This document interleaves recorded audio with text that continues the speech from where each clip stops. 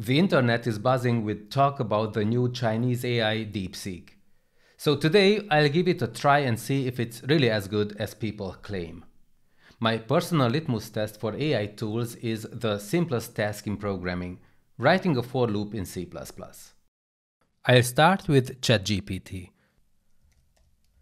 Show me an example of a for loop in C++.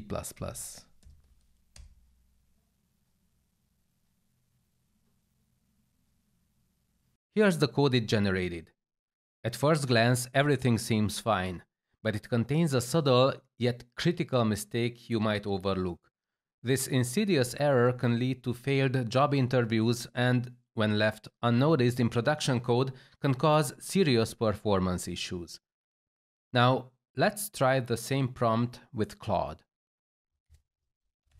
Show me an example of a for loop in C++.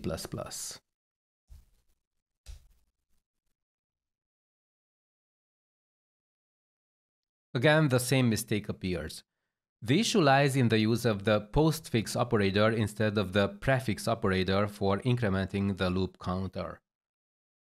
Here's why this matters. The postfix operator does not return the incremented value immediately. Instead, it creates a copy of the iterator's current value, increments the iterator, and then returns the old value. In most cases, this extra work is completely unnecessary because the old value is never used, just like in our example.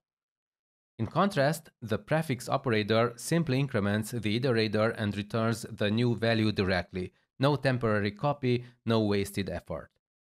I've made a video where I dive deeper into this topic. If you haven't seen it yet, check out the link in the description below. Now, let's see how the Chinese AI model performs. Can DeepSeek handle this simple task better than its Western rivals? Now, this is my very first time using DeepSeek. First impressions, well, the UI looks clean. Access is free, nice.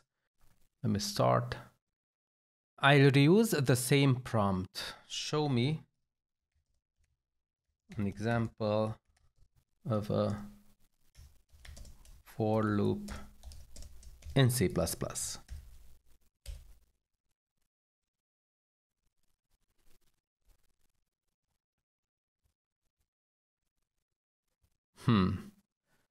Same mistake. The code uses the postfix operator. DeepSeek claims they hired the brightest minds to build this model. While that strategy might have helped them cut costs, their model made the same basic error as its Western counterparts. Now, I'll still explore how it performs with more complex programming challenges, but so far I'm not impressed. Alright, now go check out my in-depth video about why I believe AI won't be replacing real software developers anytime soon. Bye.